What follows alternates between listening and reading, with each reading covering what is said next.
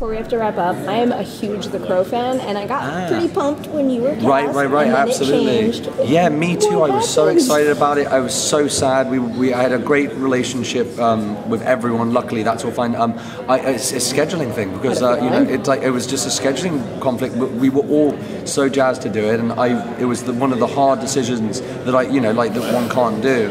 And luckily, they're brilliant, and I just want them to just go and make a great movie. So I'm just putting my eye out and saying I love everything about those guys. So.